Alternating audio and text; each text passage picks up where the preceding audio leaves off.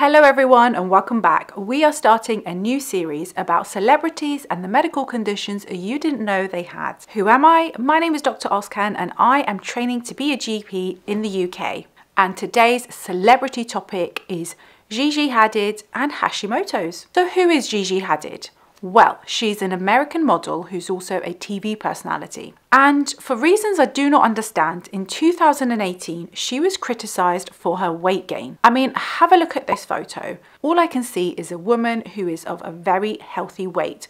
I will never understand the modelling industry, but let's not digress. Well, did you know that the reason she gained weight during this time period is because she was suffering from Hashimoto's? This is a condition that can affect up to 2% of the population. That's roughly 1 in 50 people. So what exactly is Hashimoto's? Well, the term was coined by a Japanese physician, Hikaru Hashimoto, in 1912. And he basically described that it was an autoimmune condition, which basically means that the body is attacking itself, and in this condition, it's attacking the thyroid gland. So what is the thyroid gland? Well, it's a gland that sits right in your neck in front of your windpipe. And its primary function is to produce a hormone called the thyroid hormone. They describe it in terms of a hormone that controls your metabolic rate, but it does much more than this. So in addition to being involved in the metabolic rate, it also has functions in the digestive system, brain development, and bone health. So Hashimoto's disease being a disease where the body attacks the thyroid gland,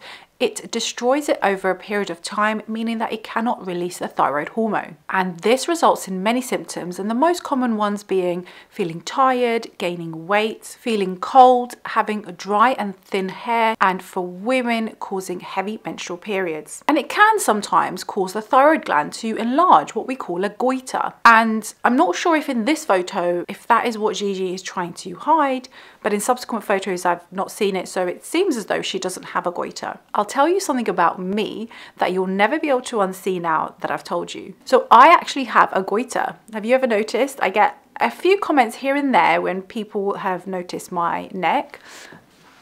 So let's show you. So you can see the neck is sort of supposed to be smoothed down, but whereas with my neck, you can see this bulge here. Yeah. So that is a goitre. And in my condition, it's not overactive or underactive. It's just an enlarged thyroid gland of no unknown cause. So I've just learned to accept it and I embrace it. So you might be thinking, who is susceptible to Hashimoto's?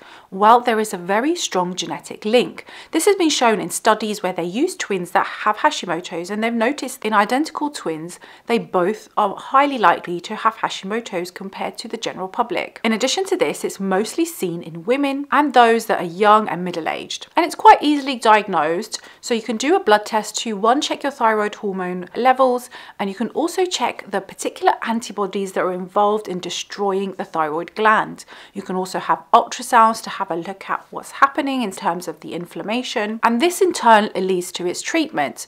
So as we've described, the autoimmune condition means that you basically do not have or have low levels of thyroid hormone, so we need to replace this somehow. And this is often done in a tablet form that contains the thyroid hormone, most commonly things like levothyroxine. So what does this mean for Gigi as a woman and patients who are considering pregnancy in the future? Well, having low thyroid hormones in pregnancy can make you susceptible to miscarriage, low birth weight, preterm labour, and many more. So it's always advised that if you do have issues with your thyroid levels, then you consult your doctor prior to getting pregnant, and there's usually adjustments done to your thyroid tablets. So what have we learnt today?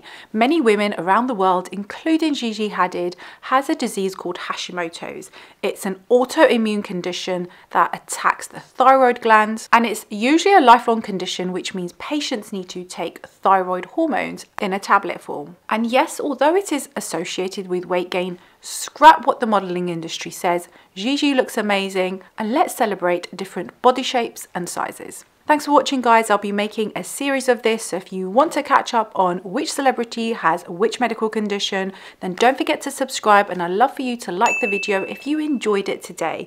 Thank you for watching, and I'll see you in my next video. Bye.